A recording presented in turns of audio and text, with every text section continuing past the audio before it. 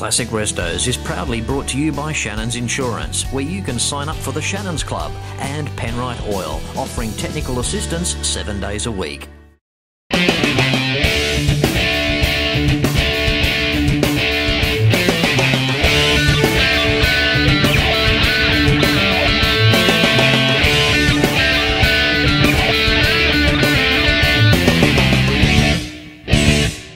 Hello and welcome to another sensational episode of Classic Restos, thanks to Shannons Insurance and Penrite Oil. How cool is this? The mighty Shannons Super Rig. And as an insurance company, they offer us as the motoring enthusiast just so much more.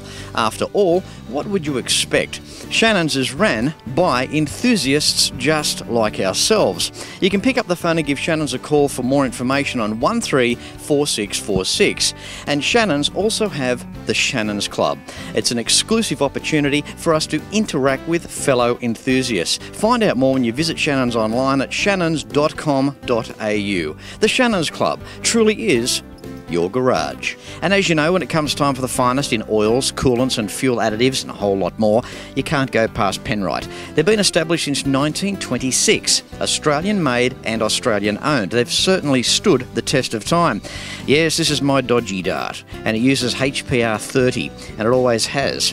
All of my cars use the same oil from Penrite. If you're not too sure on the grade of oil to use, why not contact the technical assistance team available to us 7 days a week. To find out more information, check them out at penriteoil.com.au. Oil right. Use Penrite, simply a better class of oil. And on today's show, I have travelled to Queanbeyan, New South Wales, Australia for a pinnacle event. It's as though the United States of America have arrived and everyone's invited. In fact, this event is just getting bigger each year and is simply too good to pass up. Welcome to the American Car Nationals. The American Car Nationals is always a must-see friendly event, and this year promises to be another great show. The show has been an annual event on the motoring enthusiasts' calendar since 1991. This popular original event brings together a huge variety of American cars from all over Eastern Australia and draws a large number of spectators as well. So what is it about American classic cars? Why are they so popular? Well, for a start, there were millions of them made, and in a time where no other country could compete with, in some cases, such outlandish vehicles on a mass-produced scale. If it was long, if it was powerful, if it was comfortable, and if it had stacks of chrome, most times it's easy to say it was built in the USA. And it's where so many traditional Australian-made vehicles utilised their ideas and mechanical underpinnings. The American Car Nationals has been around for a very long time. An event such as this speaks for itself. And so now it's time to get a little up front, close and personal with some people that have made the effort to come along and show what they've got. Now, before you think to yourself, hey, how stupid does Fletch look? Well, possibly you're right. But today here at Queanbeyan is going to be around 37, 38 degrees C, which is around about 100 degrees Fahrenheit. So out comes a sombrero. What do you reckon, Paul? Yes, give me a scorcher. Hey? Sure is. Hey, Fletchy, how does he look in the hat? Look quite good, actually. It suits you. Oh, that's good. Yes. Yeah, that's good. Well, you know, as I said, it's a low-quality hat, but, you know, at least it'll keep the heater off the head. That's right, high-quality hat for the day. Now, Paul has a 1975 Chevy Monza, and it may not be one of the longest cars or one of the most luxurious cars, but it has got an interesting story. Go for it, Paul. Yes, this car was designed during the energy crisis in the 70s, where Chevrolet had to come up with an idea of a mid-sized car.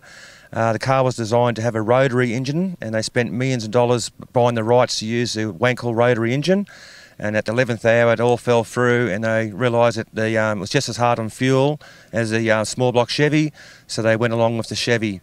If you lived in California, you could have the 350 Chev, but most of the Monzas come out for 305.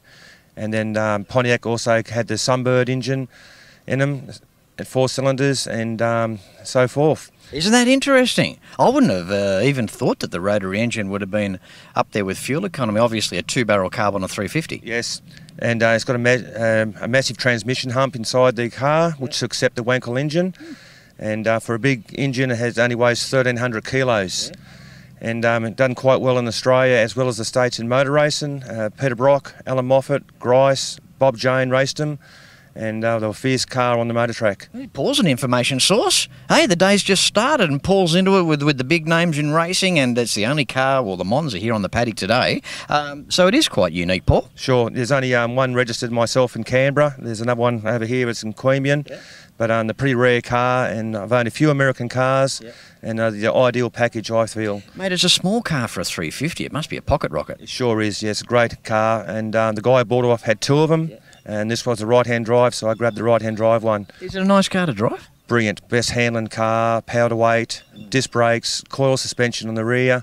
Very good package. Good on you, Paul. That's interesting. And thanks for getting me in the headlock when I got here, mate, to be on the show, because I appreciate what you're saying with this car, and very interesting stuff. Thanks very much, Fletch. Thank you. Bye-bye. Thanks, Paul. Bye-bye. Moving through the 2014 American Car Nationals. Time for a 69 Super B. How are you, Craig? I'm good, Fletch. How are you? Good, mate. Good. How's that hat of yours working? Good. Isn't it nice? It's the best hat at the show. Yes, absolutely. It reflects the budgets of Classic Restos. You should be selling them.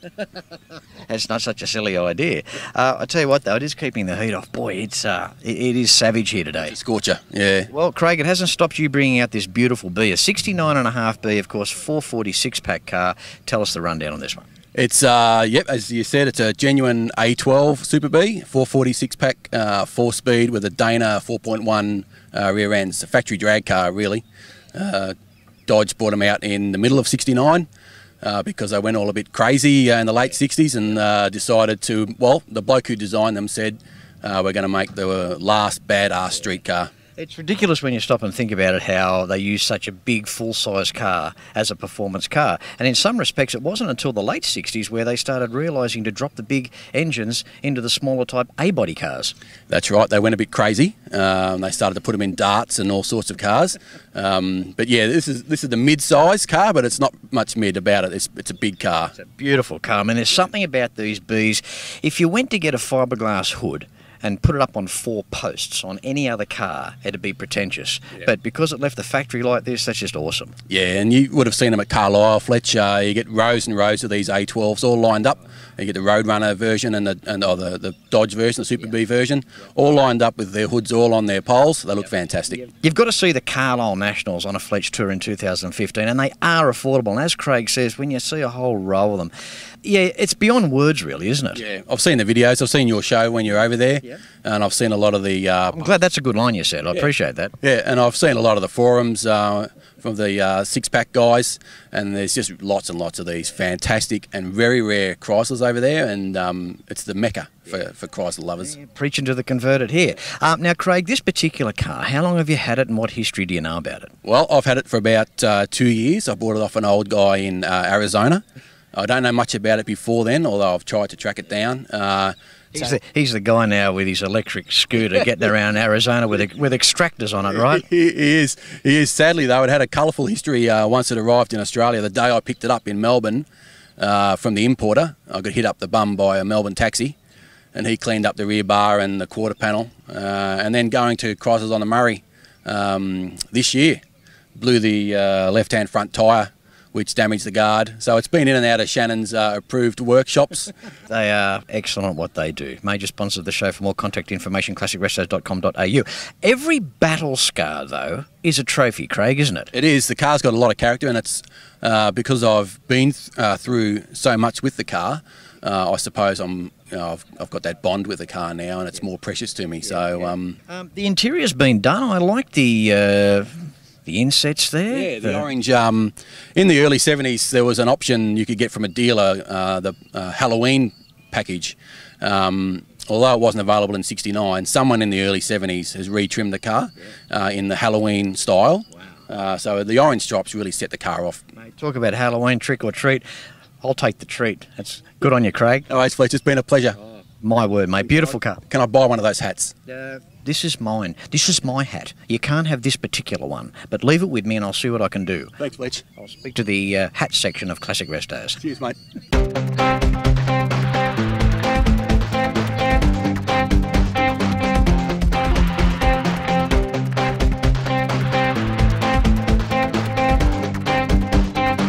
When it comes time for the best in classic vehicle, home and contents insurance, you cannot go past Shannons. Why not pick up the phone and give Shannons a call for a quote on 134646? And have you signed up to become a member of the Shannons Club yet? If you have, you know how awesome it is. And if you haven't, it's just so easy to do. Find out more about the Shannons Club at shannons.com.au, where it truly is your garage.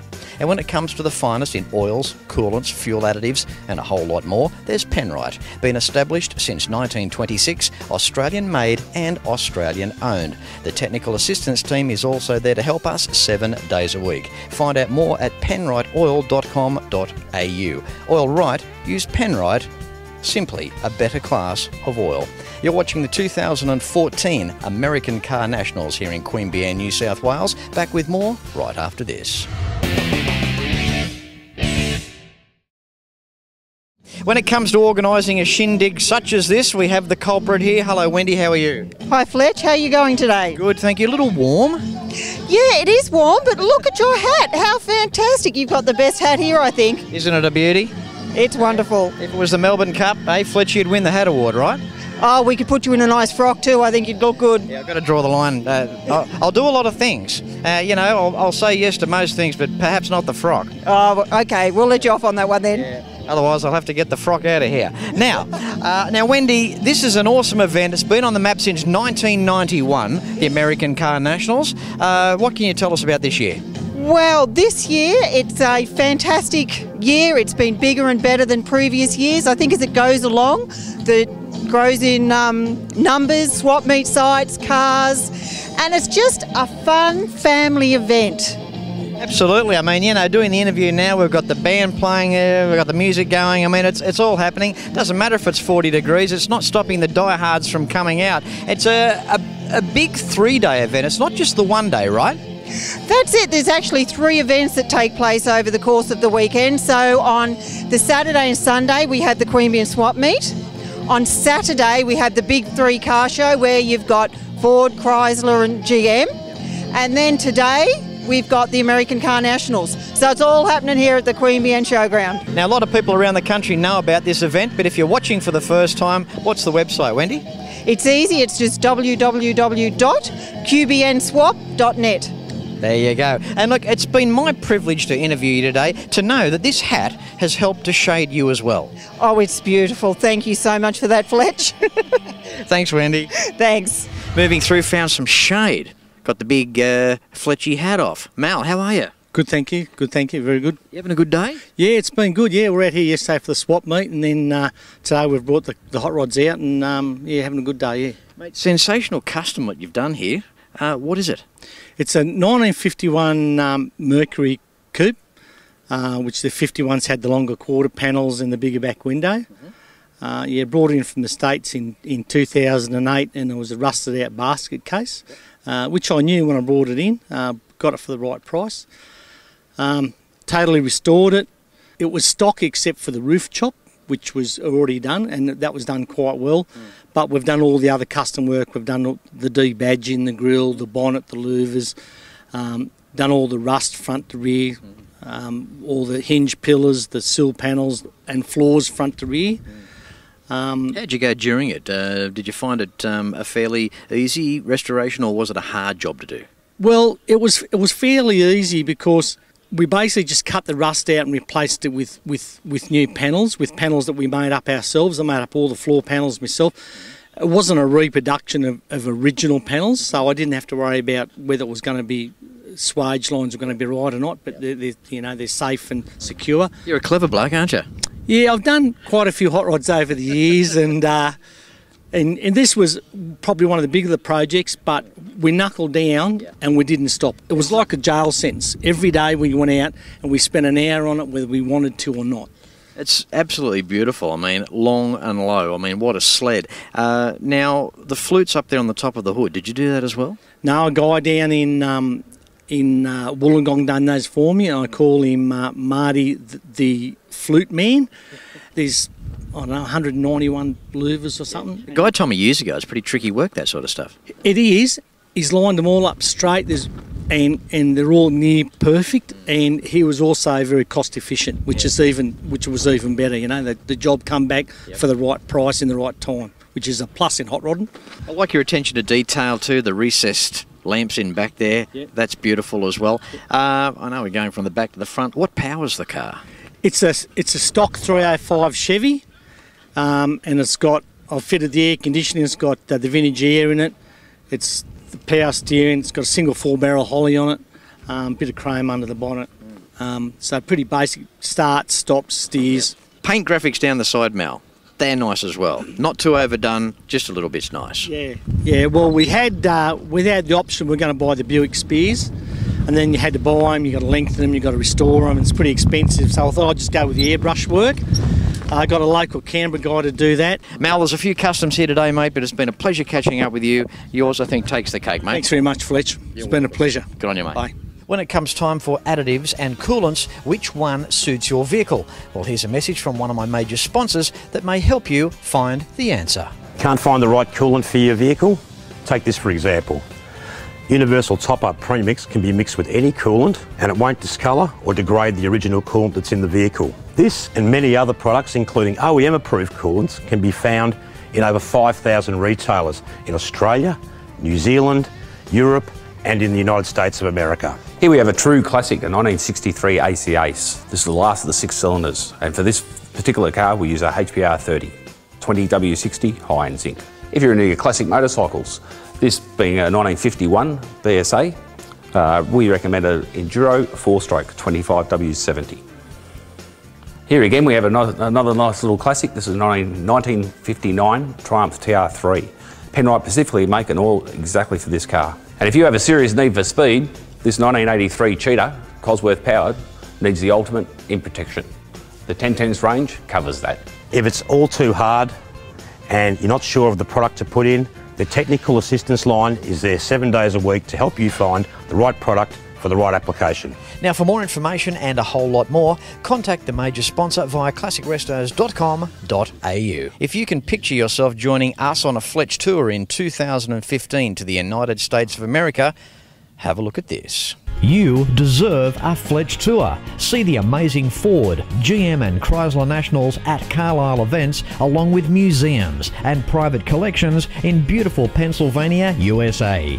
Then it's the Motown city of Detroit and its region, taking in more die-hard stuff with incredible history. Rounding off with the Woodward Dream Cruise, the largest moving car cruise in the world. The best part of coming here, actually, was having Fletch here. We get picked up, we get dropped off. Fletch is a wonderful tour guide. I would just recommend a Fletch tour to anybody. Go to classicrestos.com.au and click on the Fletch Tours icon for more information.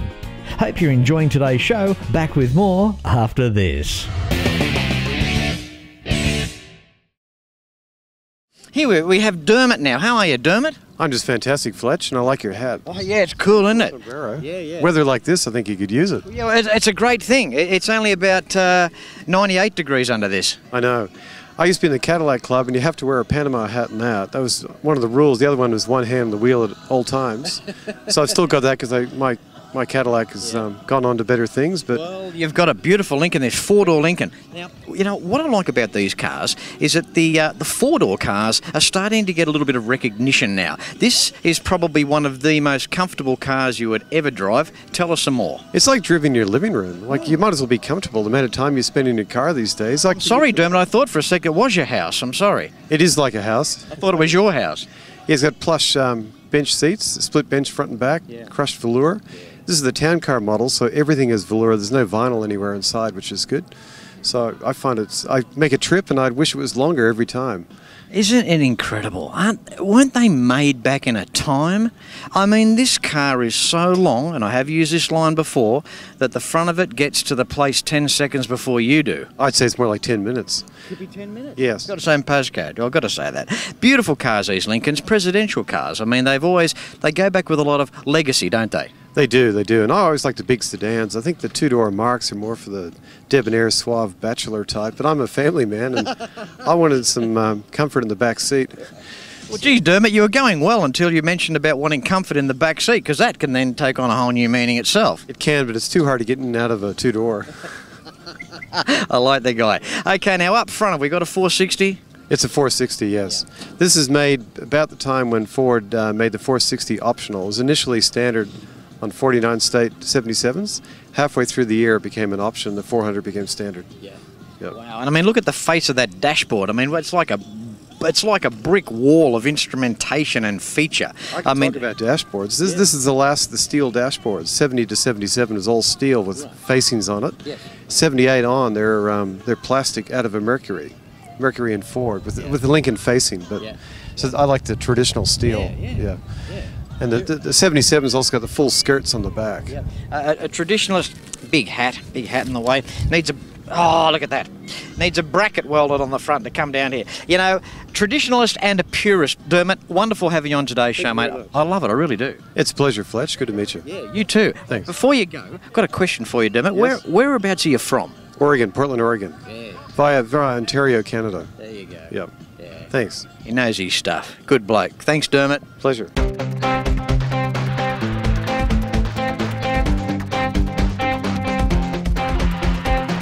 You know, one of the best ambassadors for Shannons Insurance would have to be this little guy here, Nick. He's a bit of a legend. He drives the Shannons Super Rig. He goes everywhere in this. Hello, Nick. How are you? Fletch, how you going? Great, mate. Good to see you again. Good to be here. Now, Nick, tell us a little bit about the Super Rig and the places you go and what it's all about.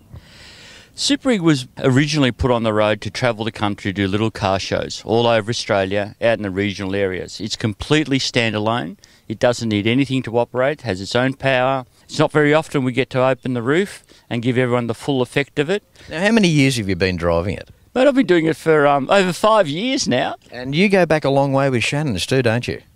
I go back to 1996. I used to be Robert Shannon's driver. That's awesome. And I mean, the legacy continues here with the Super Rig. It is just awesome. You'd have one of the best jobs in the country, I'd imagine. Oh, most definitely. Tell us quickly about the Super Rig. Now, if you haven't been here before, you walk up the steps and you go through, what's inside? The inside of the Super Rig is designed to be like a 1960s garage. We have some old brickwork on one side, we have the old woodwork on the other side, we've got the folding doors. Inside we have an effigy of a 1947 Studebaker Champion. We have 3 interactive televisions with old ads from Ford, Chrysler and Holden. We have an old Shell Mix petrol Bowser that's been restored. And we have a parking meter from 1976. That's unbelievable. That's just so good. Well, mate, I'll let you get back to it. There's no doubt about it. Find another insurance company that puts this on. Eh? Best of luck. Yeah, you won't find one. Nick, a pleasure catching up with you, buddy. Yeah. It's all good. It's always good to see you. Always good to see you too. Thanks, mate. Good on you. The Shannons Club is interesting and it will keep you occupied for hours. After logging in, there's just so much to see. There's the homepage where you can keep up to date with the latest activities, make your comments and enjoy the replies. The enthusiast page is where you can connect with others and send a message. The vehicle section is incredible as well. Just click on your model of choice. From A through to Z, the cars will come up along with the owners to connect with. The business directory is your key to finding a business to help you. Everything from cleaning and detailing services, memorabilia and collectibles, info on Shannons auctions, with tools and sheds just to name some. News and reviews keeps you informed with automotive happenings along with various vehicle reports, information and specifications. It doesn't matter where you are in Australia, the events directory is a very useful tool. The weekend is coming up. Want to find a car show? Check out the events section of the Shannons Club. The videos section gives you access to your favourite motoring TV shows. Click on your desired program and watch the catch-up episodes to your heart's content from anywhere in the world. And the car club section is very cool. It is here where you can list your car club or search for someone else's car club. The forum section is vast. It's your place to buy, swap, sell and want for items. There's events, the list goes on. And of course, Shannons are known for competitions and overseas trips. Keep an eye on this section for current travel prize winning opportunities. The Shannons Club truly is your garage. Well, there you go. I hope you've enjoyed just some of the 2014 American Car Nationals. And I'm sure you'll agree that Sean, Wendy and Chris and the team have done a wonderful job in pulling this event together for 2014. Don't forget 2015. In the meantime, classicrestos.com.au is the website that you need for the DVD box sets of the show, including Series 2 of Classic Restos Trucks Edition. Contacting us about joining us on a Fletch tour in 2015, and of course the major sponsors as well. As I say at the end of every show, no matter where you're watching from, until next week, please ride and drive safe. I'm Fletch, and I thank you very much for watching. You can like and follow us on Facebook at facebook.com/Classic Restos TV and watch catch-up episodes at shannons.com.au.